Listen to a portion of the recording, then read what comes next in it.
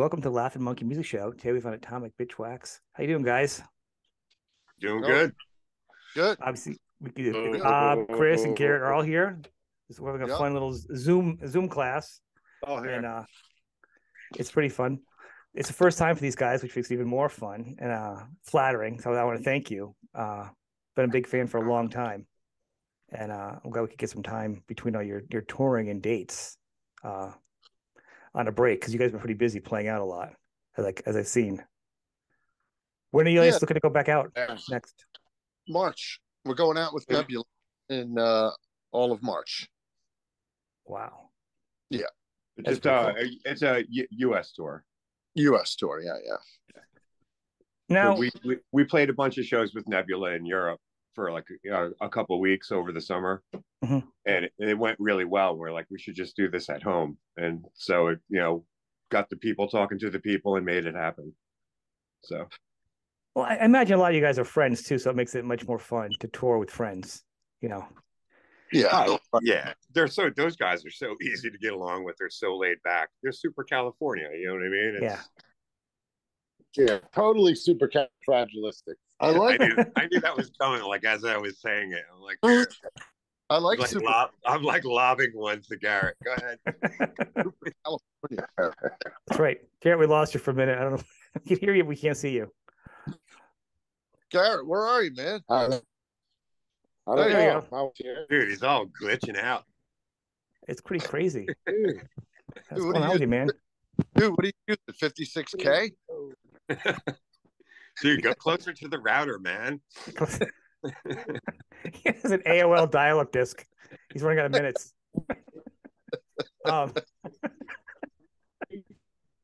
Dude, do you guys ever hear this thing called Instagram?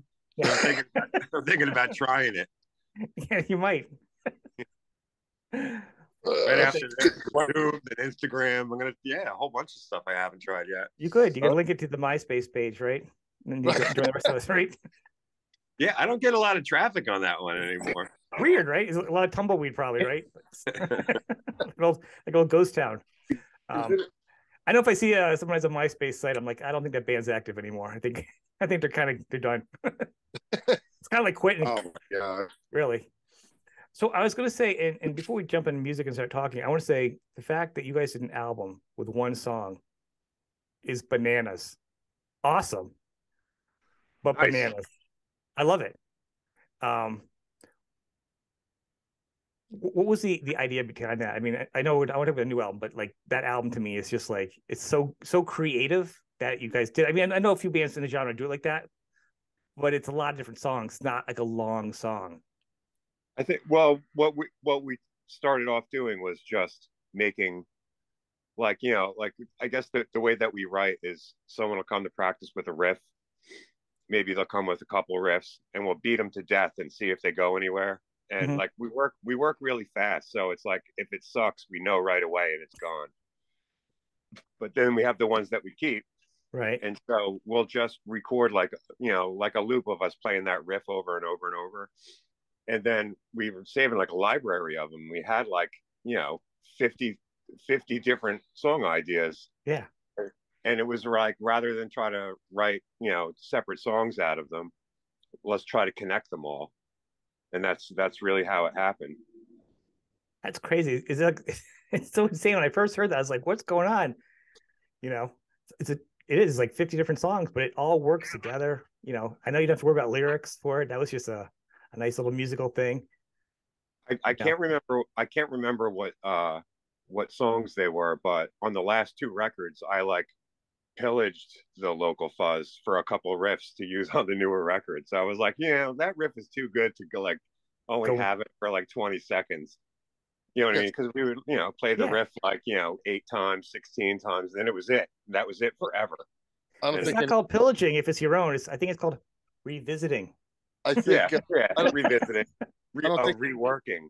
Yeah, I'm giving it love. Well, and that's the thing. And to me, I always say there's a few things. It's like the test of an album with a group is you listen to it a few times. You can listen to it in your car.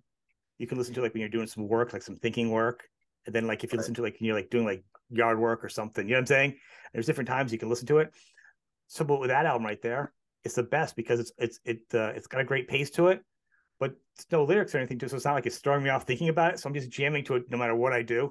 It's got a great little, you know what I mean? It's very consistent. I'd really like the opportunity to remix that whole thing because Yeah. well, like we were doing it like I don't know. I wasn't very good at it yet. And I got a lot of help from different people asking a million questions, but I think the performances were there. I think it's just the fidelity of the whole thing could have been a lot better. So like I don't know, one of these days, the next pandemic, I'll probably dive into that one. Are you thinking maybe one apocalypse every 10 years now? Is that what we're looking at now? Yeah, I think that's going to be the new norm every 10 years.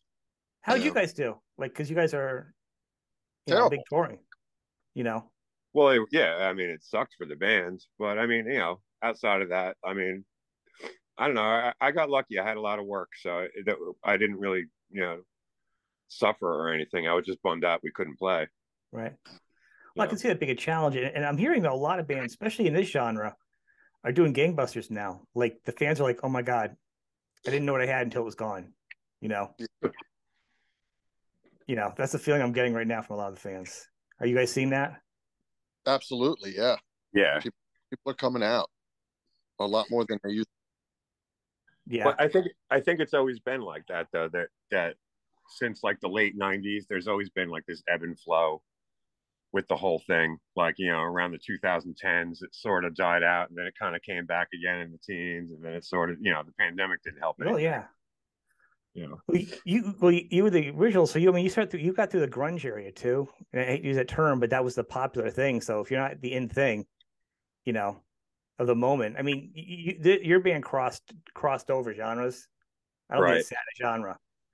But then, like when grunge went down, you just kept going. You were your own thing. You know what I mean? You're like your own style, which is kind of cool. Yeah, I'd like to think. I mean, really, we're just really a rock band, progressive rock band. You know what I mean? But I think all those influences from 70s, 80s, 90s. You know what I mean? Like it's all that. Those are all the years all the music that we like. Right. Well, I think that's what it comes down to is a good songs are always going to come back. There might be a fad. There might be, somebody with 20,000 followers on Instagram. You should check it out.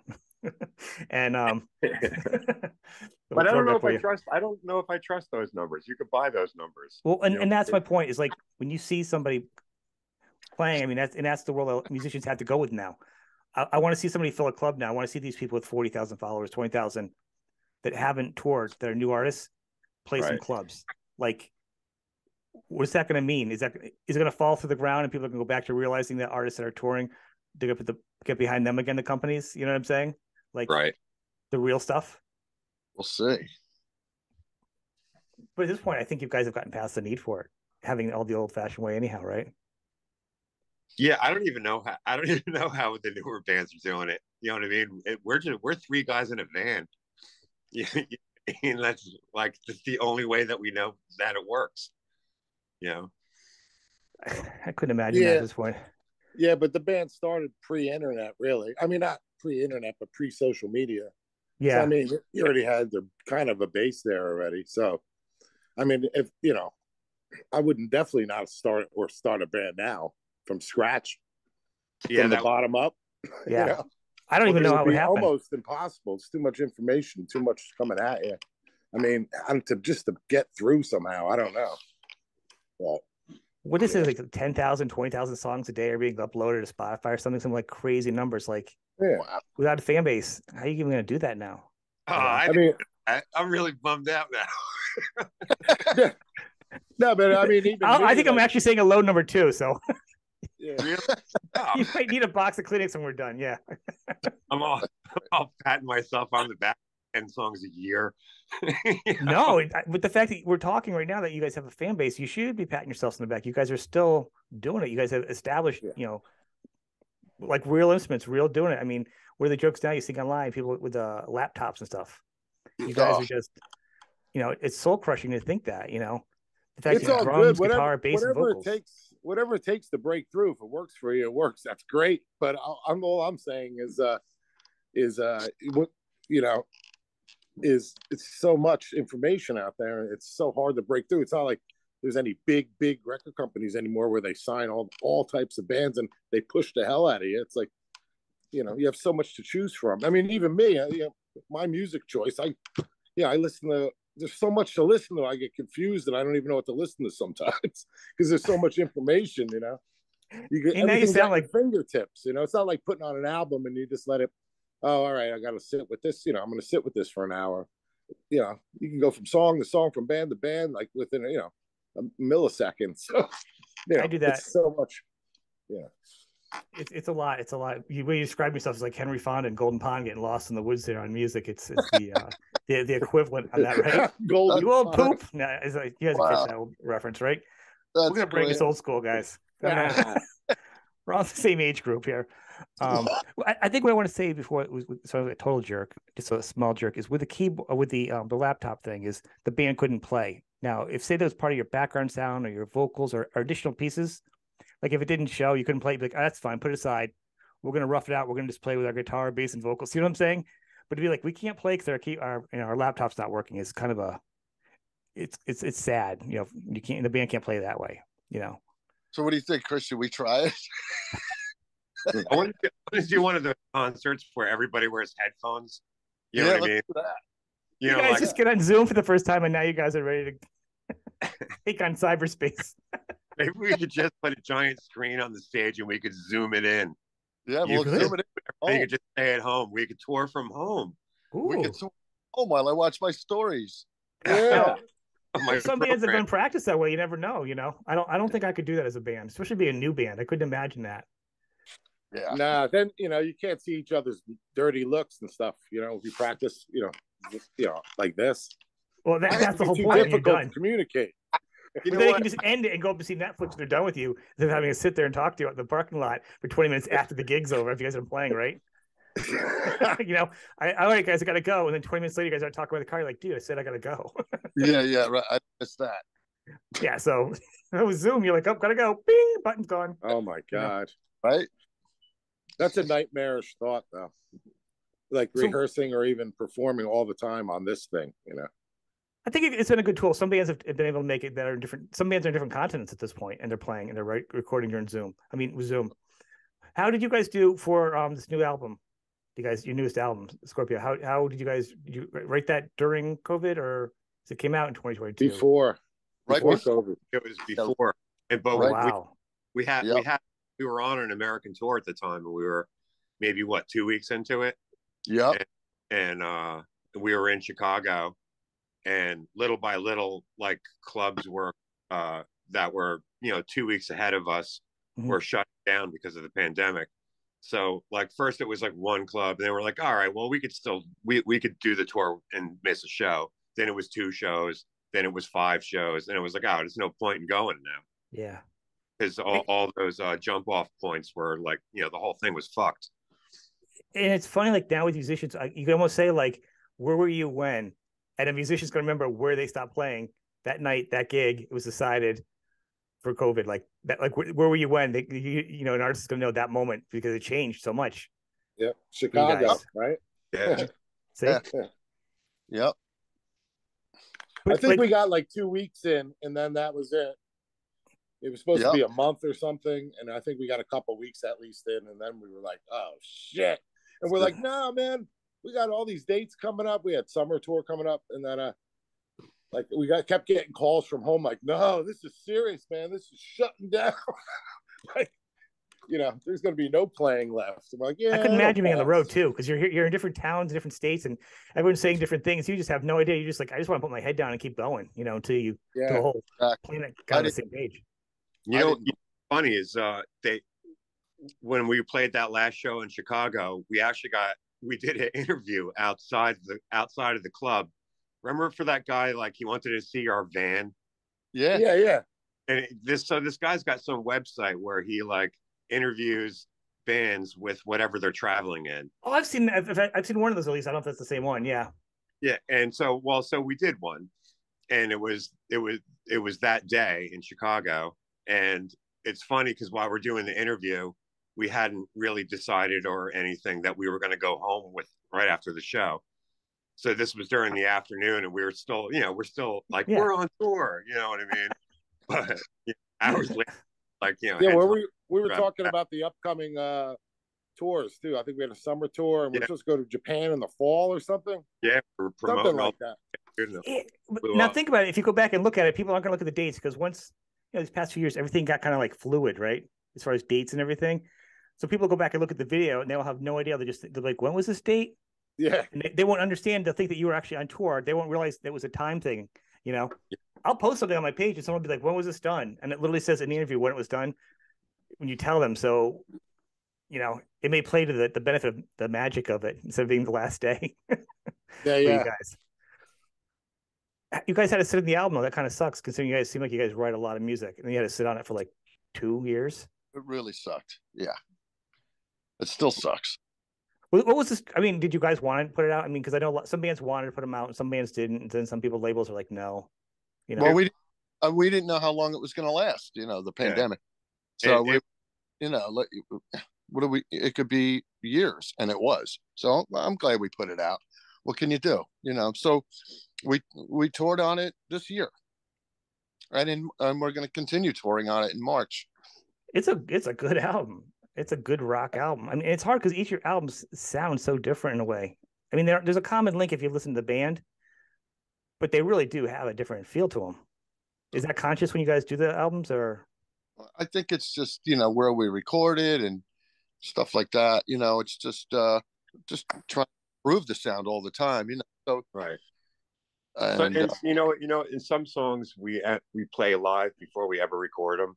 Mm-hmm. Yeah. And so those seem like the more developed ones. You know what I mean? And then some songs we just write to record it. You know what I mean? Like we don't have any plan to ever play it live. But like like Alaskan Thunderfuck. Yeah. I mean, that would be great if we did do it, but yeah, also some great names too. Some great artwork and some great names for the song titles too. You actually would record songs that you're not going to play live. Well, I mean, after we record it, we listen back to it. We look at each. We're like, "There's no way." Yeah, or sometimes like I'll write the lyrics after we wrote the music, and then realize I can't play that riff and sing at the same time. You know what I mean? Just like, all right, maybe you guys do need a laptop or something, or a speak and spell. Yeah. A speak and spell is probably better for you. I'm gonna look into this laptop thing. Yeah.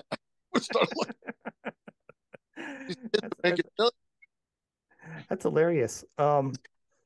Yeah, this album is great. I'm going to encourage people to check it out too. And check out all the albums, but this one, it actually feels like it feels like a very happy album. I hate to say, like, it feels like a very smiley album when you listen to it. It feels very upbeat. Yeah, I'm glad it does. I think it should be. It's really easy to do the doomy macabre fucking riff. You know what I mean? That's been done to death. You know what I mean?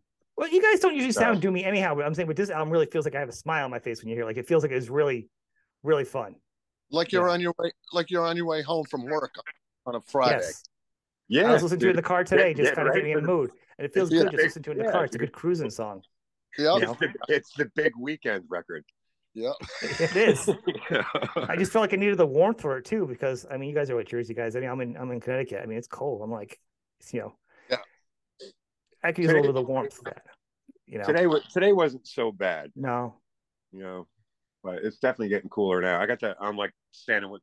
I'm not allowed to smoke in the house, so I'm down in the basement with the door open. So, on tour, you can smoke wherever, right? Yeah, that's the new world, Yeah, I know. Right? Nobody smokes, just me and Bob, and that's it. That's it. You have a whole industry to keep going. Everybody quit. Yeah. I came up the other day and I said to somebody, I'm like, how much does it even cost for a carton? Isn't it like $100? Like, it's something crazy. It's like a lot of money. I roll my own. Do you? Oh yeah, I got the machine. It's a whole thing. It's great. It's a whole thing. Well, then now you're doing like now you're more of a ceremony guy, and it's more like when you get listening to like an album, where where vinyls, you get the album, you got a sleeve, and you open it, and you get the artwork. You can look at the pictures, and then you actually know who actually worked on the album, the song credits. Yeah. Which actually is a good time for you guys doing a special edition with the live album, doing vinyl. Yeah, absolutely. Yeah. I think I think a lot of the older songs are like way more realized now after so many years of playing them, that I like these versions of the songs better.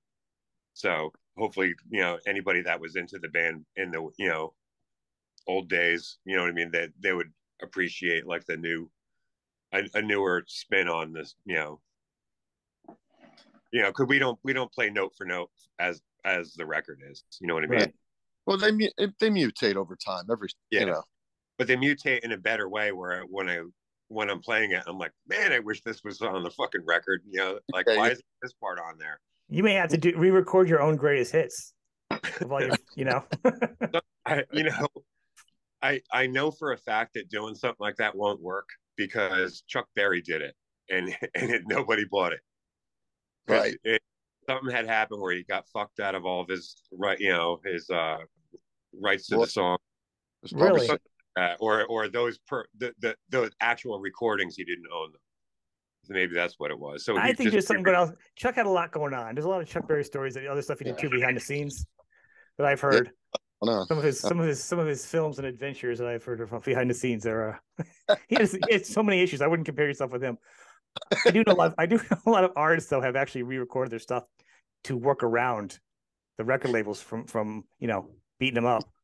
But to this, I'm not even saying that for you. I'm just saying as the songs are kind of, you guys have got your own groove now. The three of you, you have fun doing it that way. Is Garrett trying to join us? He's back in. I just let him in. He's got like the ADHD of Zoom. Hear me? I can hear you. Can hear you. Can't see. I don't know what the hell is going on. Are you walking around? Because like you're dropping the signal. Come on, man. You don't know how to Zoom? Is there a metal plate somewhere in your head? Is that what's going on? Yeah, my Wi-Fi. There you go. It's all good. It's all good. There you're not. I don't know. I can hear you.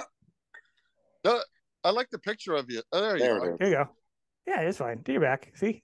There you go. Wait, hold on a minute. Let me get my hearing aid. Are you in the Gar bar? Can you put different backgrounds? Like, is there like a green screen thing? I actually think, hold on a second. I have one called immersive. I haven't done it yet. Let's see what it does to everybody. Oh, that's great. Oh, that's awesome. That's ridiculous. I'm in Thailand. What else we got here? I can't see which one. Oh, there I am. Now we're in an official business meeting. This is great. This is so stupid. Look at it. Fired. Fired. Oh my god! Yeah, what is that? Ridiculous.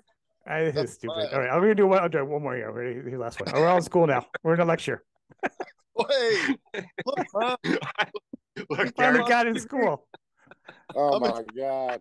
Oh, okay. We go. All right, there you go. All right, and we're back. I'm glad we could all share that together for the first time. That was pretty. Whoa. That was pretty cool.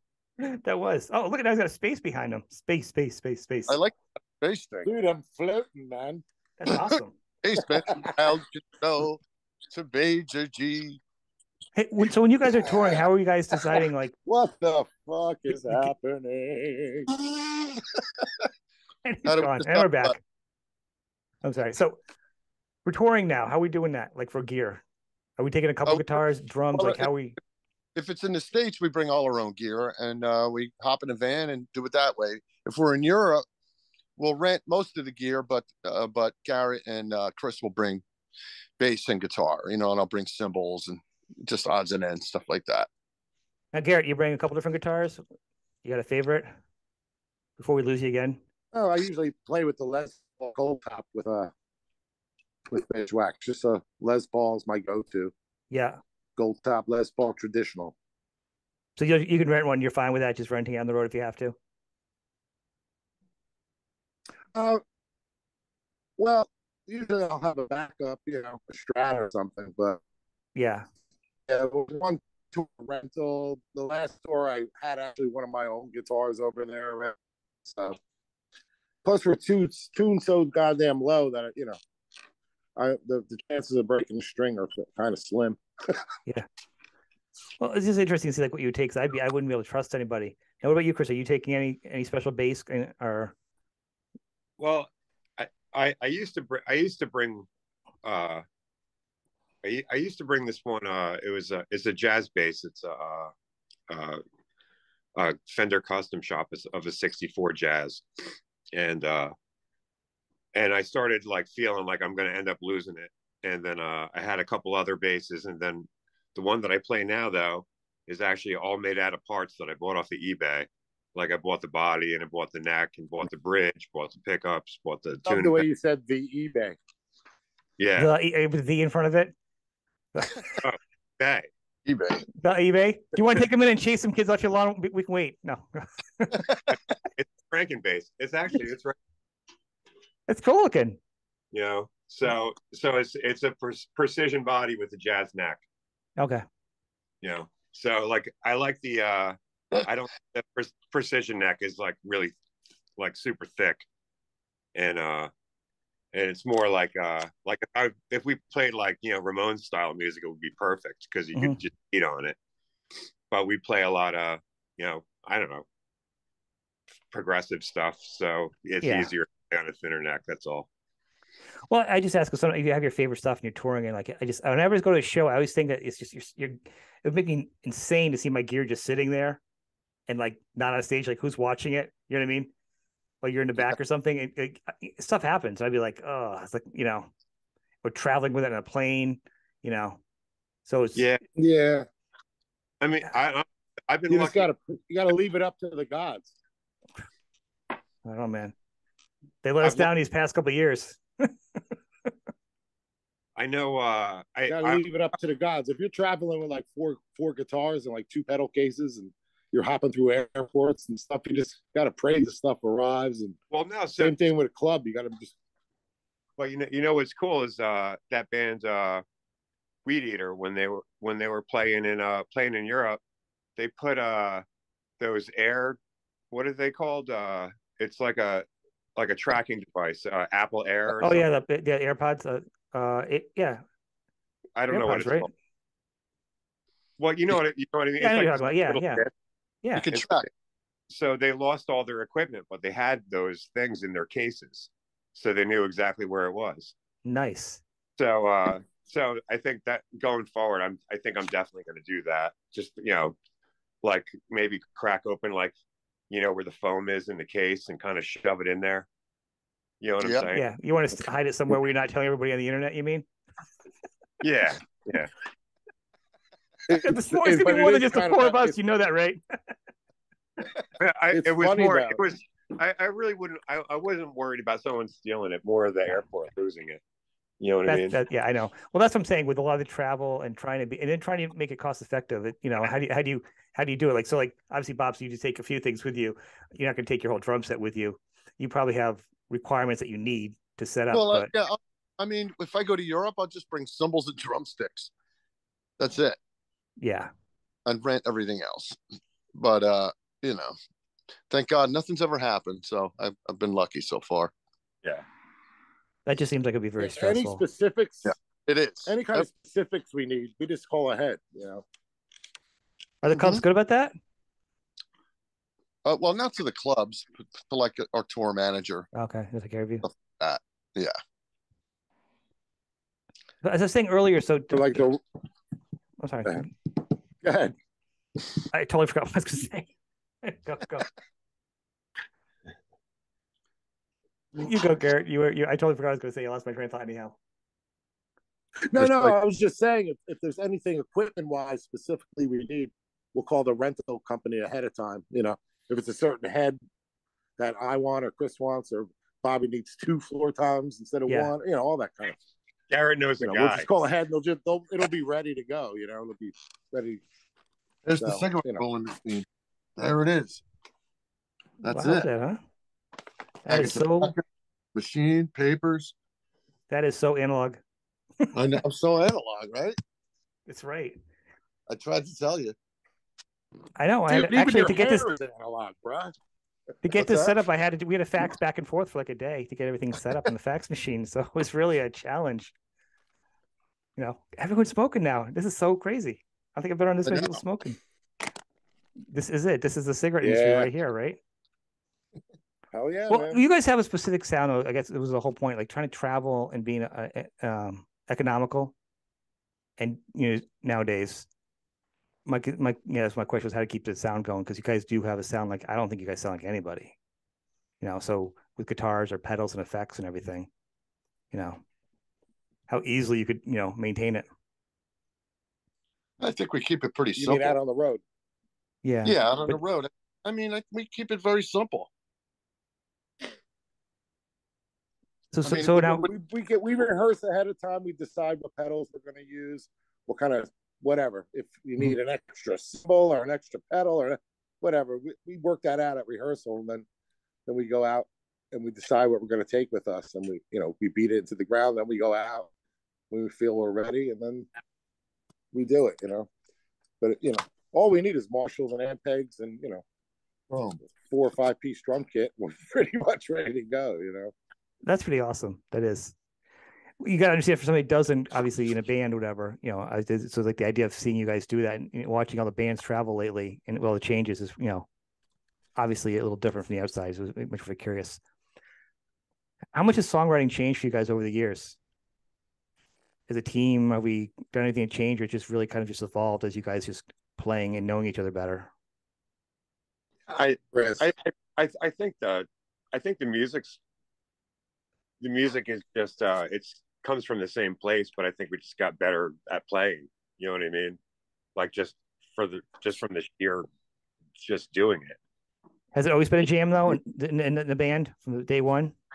I mean, yeah, it was always like it started off just as a jam band. With the only reason I even ended up singing was just because I just would scream in the easy parts. You know what I mean? And then it's kind of turned into like, oh, now we got a whole band. You know what I mean? But first it was just 3 guys getting high, playing in the basement. Just like every 100,000 other bands ever did. Yeah. And now look at you now. You're in the basement 20, 30 years later, talking to a stranger in the basement. Exactly. and Progress. I'm like an old man, like like a rat in a cage. It's like the sequel of Silence of the Lambs, where you're walking through the basement to a crawl space. I don't know what's going to happen here. Show them the back. So obviously you guys all work together, but at one point, obviously show them the back part. The back, what? Where the magic happens? No, don't show them that. Keep it a family show. Oh, you guys are too funny. Show them where the duct tape is. The what? The duct tape is. The duct tape. The duct tape. The lotion. It puts the lotion on. I'd fuck me. Oh man. Oh man. I tell you, one time I woke up and my wife was upset in the morning, and she looks at me. She goes, "When you were asleep, you literally said it puts the lotion in the basket or it gets the hose in your sleep." Wow. I don't know where that came from. That's very dark. It was very dark. It's a weird couple days. She's still with you? She is. It was a weird week or so to get over it, but we're fine. Do you keep like a length of hose next to the bed? Yeah. No, but that story comes up whenever she can at a group of people that she hasn't met. Makes a great impression. So, are we on? You're touring the new album. We're going to do the new album for a while. You guys don't have deadlines, do you, for albums and songs, right? You guys just tour and you write when you want. Well, there is a. It's really about the production of of getting the album printed and all that stuff. So there is a loose deadline. If we miss one, we've got to wait like 3 or 4 months for the next release date, the available release date. But I'm saying for albums, though, you could actually wait a year or two if you didn't want to. You're not obligated to have to make another album every. No, we're not. No. So it allows you to be a little more creative, at least for that part. Definitely. Yeah. How are you? As earlier, I discovered earlier that I knew Bob was in, but all you guys are doing Monster Magnet. How's that work with being in one band and then being in another band and keeping them afloat? Because these are both, decent sized touring bands, Well, I'm actually scheduling.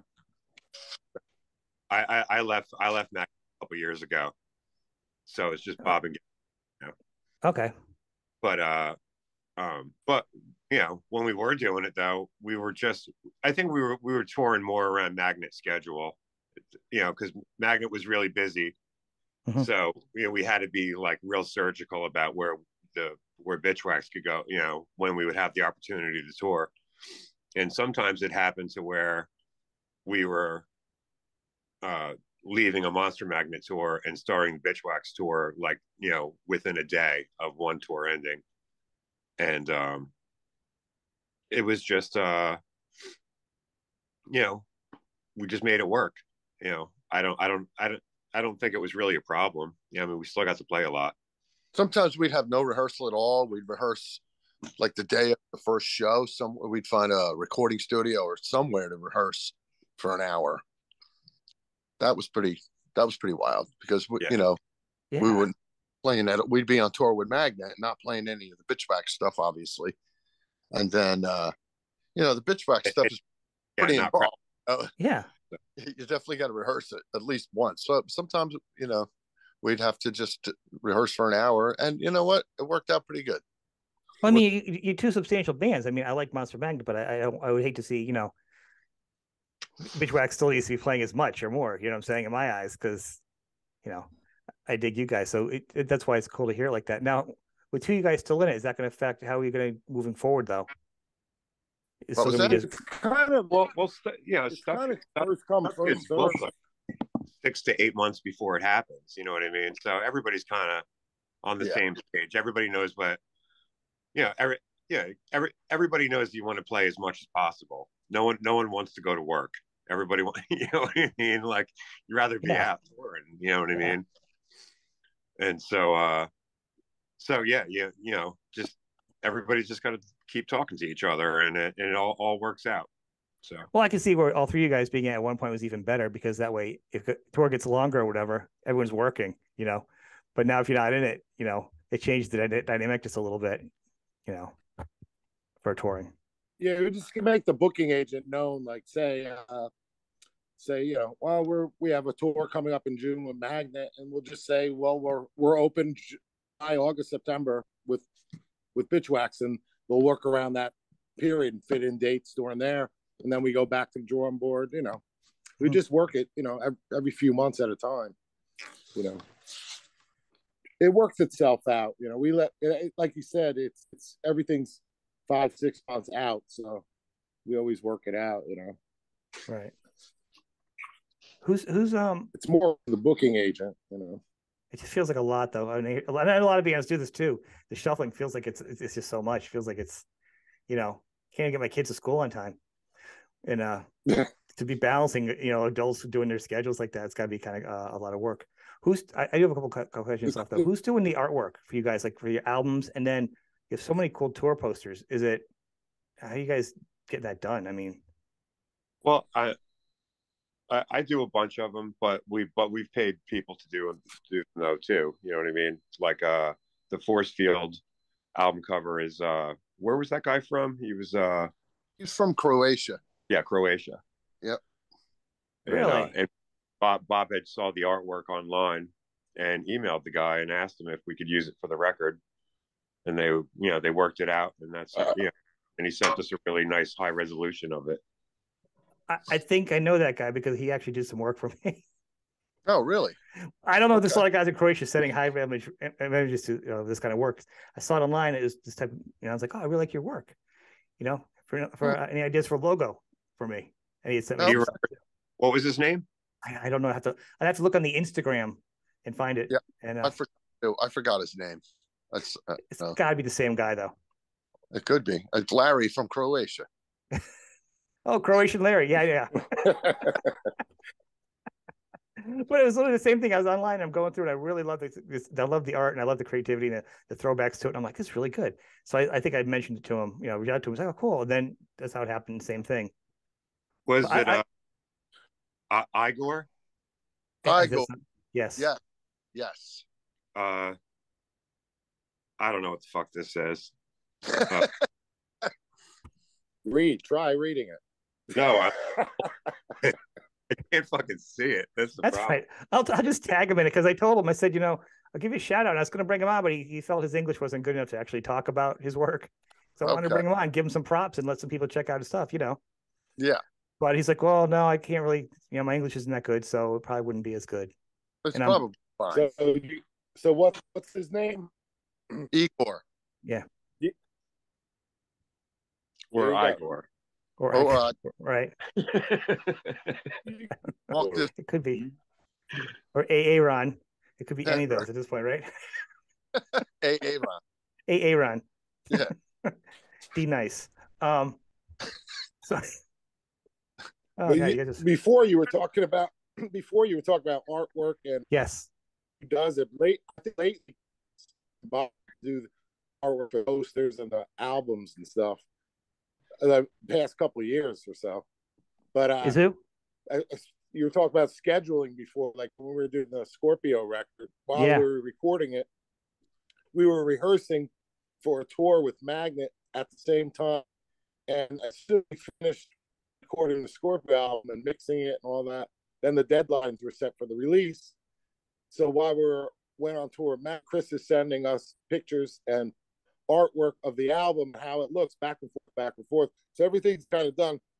Sometimes things get jammed up like that, but we do it email, and sometimes everything overlaps like that. It gets a little crazy. You got to have some deadlines, as far as like we missed getting the master in before the end of January. It was then we'd have to get the next cycle, and it wouldn't be there until like September. So yeah. And we're gone again. I think what happens is doing it that way. I think that's you end up like the Metallica. You end up with no bass again. He's gone again, huh? He's gone. He gone. Just to know he's gonna pop up again. I'm gonna wait for him to pop up so I can admit him again. And I edited this, so I put all the blocks together. So him popping in and out is gonna just add such an interesting creative challenge to. I'll have to do like a picture of him or something for that spot when he's gone or something. Well, it looks like a pawn, like a chess piece pawn. Yeah, I like the default picture. Yeah, exactly. That's awesome. Yeah. So actually, Chris, you were telling me you do some of the albums. Is it the album stuff? Or are you doing some of the posters? Because you guys, when you're touring, it's like so many different cool poster art. Like, how does that even? Well, the social media ones Bob does, and he does them on his phone while we're touring. And, you know what I mean?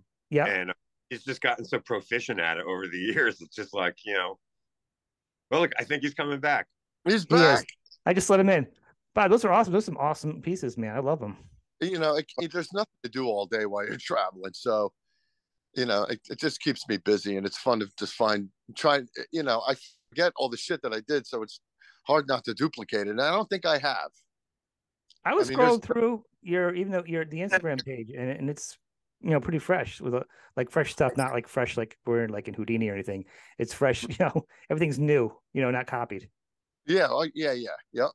So it's fun to do. It keeps me busy. And so for that Houdini. You like that the Houdini one? The friends come out at night. Houdini around. Yeah, you gotta keep a lot of throwbacks tonight. A lot. Oh yeah.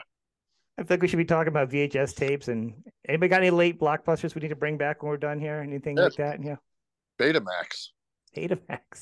Well, we have our live video with the albums coming out on Betamax. Betamax and 8-track. Yeah, only 8-tracks. Yeah. Well, some bands are doing it. Like it's out on cassette actually, which is a cool concept. But I'm like, I don't have to do that because it's like special edition.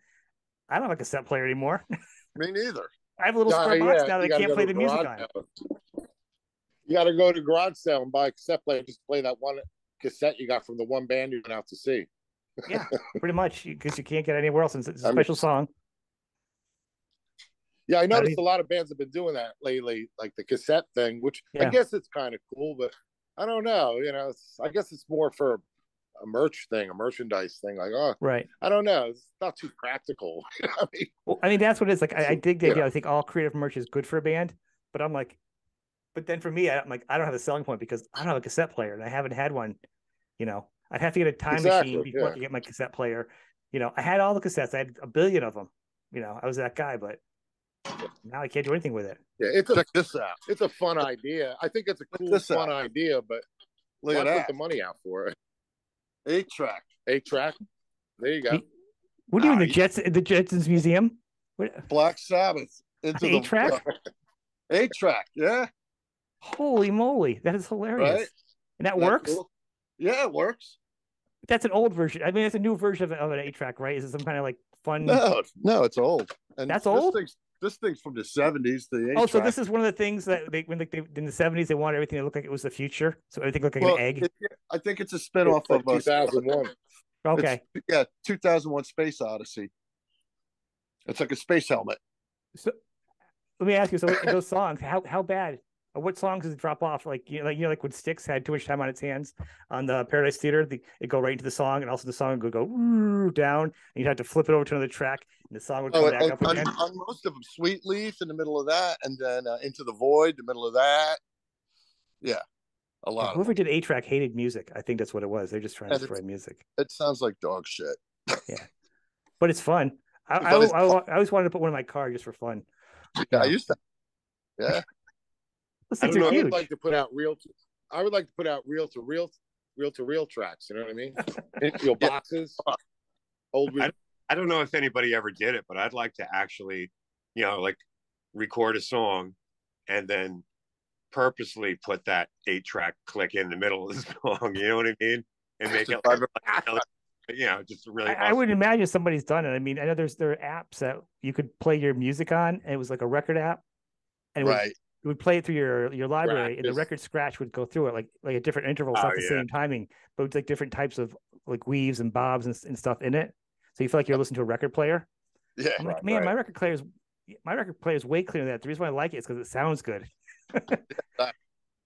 you're emphasizing the bad parts of a record player. Right. Doing it all wrong. Yeah, you want to do a record player? Only uncompress it. Right. That's awesome. I want to hear scratches in my digital music. I got scratches for you. On your CD, probably. Yeah, I had to get rid of those too. I was just like, I just couldn't do it anymore. They're just too much garbage. But I want to thank you guys. This has been pretty awesome. You guys are a lot of fun. I've been loving your music for years. So this is actually good for us. I think this is the longest the three of us have hung out in months. Really? You guys should Zoom once in a while. We've been around each other part of the whole year. It's like at least 8 months out of the year already. So yeah, but the way you guys are getting together is 3 tours. You guys get together at shows that you guys get to enjoy each other. You have a good temperament. I mean, I've been to jobs where I work with people after a couple of days together. I couldn't even drive across town with them. Yeah. Sometimes we have to we have to room in the same room and everything on tour. Budget. That's awesome. But hey, man, mind if I get my room tonight? Okay. Who's getting the blow-up mattress, man? Yeah. Hey, man. Who's getting the floor? Yeah, who's getting the floor? Who's getting the sheet? Oh, yeah. This is like for like guys in their like mid to late 20s. Guys hopping in a van and like sleeping anywhere. We're still doing it. Really? The first thing I would do is I'd buy you guys all those pajama blankets for everybody, so there'd be no fighting over it. That's the first tour manager thing I would do. It's really you're talking about like close quarters and being around people a lot. It's like we're together all the time that we go in the van together. Then when the tour is over, we start a tour with Magnum. Me and Bob actually share a bunk across from each other. Oh.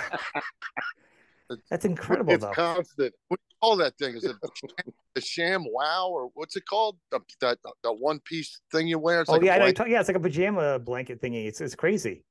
You're just basically putting a long coat on backwards. Something like that, yeah. Or a bathrobe on backwards, right? Isn't that what it's like? One of those as seen on TV. I think it's called the Snuggie or something. Yeah, the Snuggie. Yes. Yeah. You guys can put the band name on it. Put an emblem on it. Snuggie, bro. Did you guys get the official Bitchwax Snuggie? Yeah, man, that's a good merch idea. That would be the merch right there. We use it every night. Dude. When we lodge, we use the Snuggie.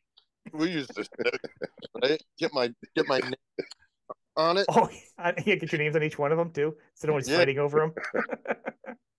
Oh my god! Oh. You guys are hilarious.